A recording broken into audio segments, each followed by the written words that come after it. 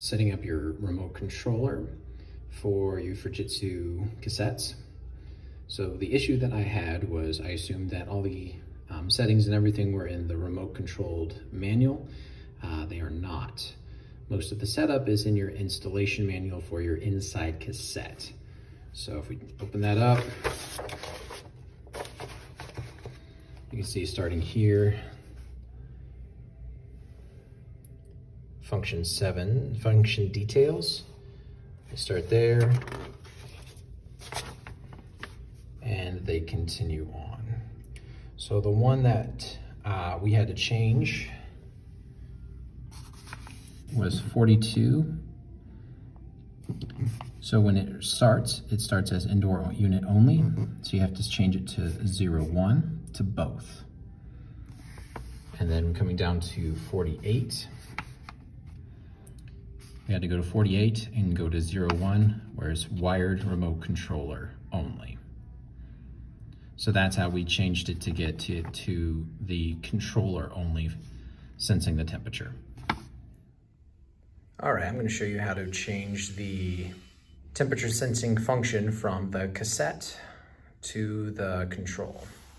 First thing we're going to do is just power it off. We're going to go to menu. We're going to go to maintenance. Type in the code. And we're going to function settings. Again, the code.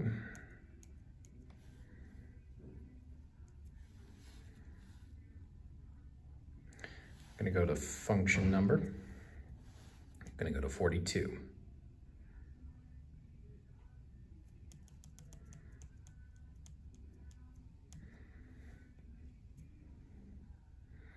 going to go down to settings. Going to 01.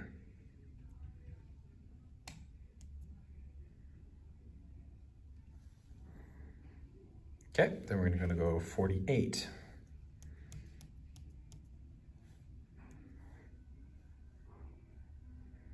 Again, the settings.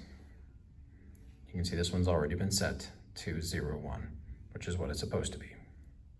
Click OK, and yes. Go back. Now what we're going to do is we're going to go turn off the power to the outdoor condenser, let the board reset, and power it back on. Once you power the unit back on, you're going to go into the menu, initial settings,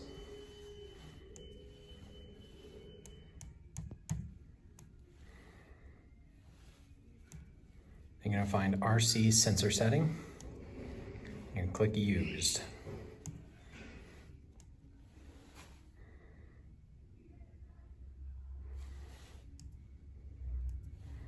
Okay, power it back up and you're all set. You're